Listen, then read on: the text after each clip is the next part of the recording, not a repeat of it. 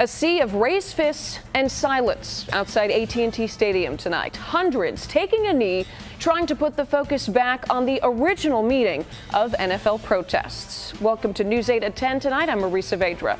This Sunday, it was the public, not the players, taking a stand. First at church, then outside of the Cowboys game tonight. Nearly 1,000 expected to gather, and among those there are Todd Unger. They marched with purpose on Sunday evening, but this isn't so much about the walk as it is the destination, the iconic statue of Tom Landry outside of AT&T Stadium. Of the United States of America, and to the republic.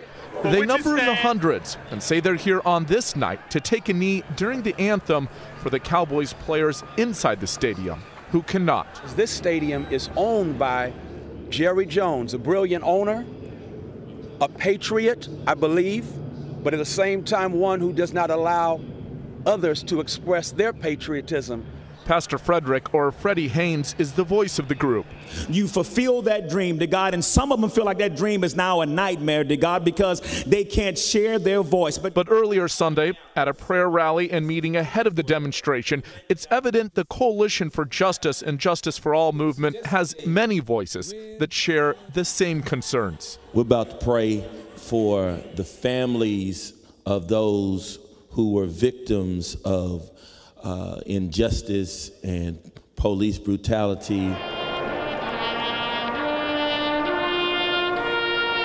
Cowboys owner Jerry Jones, an outspoken critic of NFL players that have kneeled during the anthem, tonight proudly stood, as did most everyone inside the stadium. One nation, under God, indivisible, with liberty and justice for all! But outside, shoulder to shoulder, it was a knee and a gesture, and what the group says is a peaceful way to raise awareness. Let's focus on police reform. Let's focus on criminal justice reform. Let's focus on ending mass incarceration.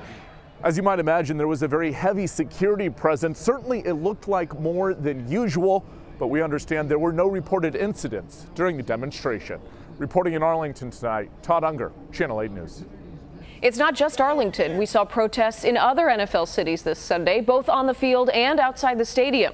This was the scene in Houston, where social justice groups rallied and took a knee outside Energy Stadium as the Texans played inside.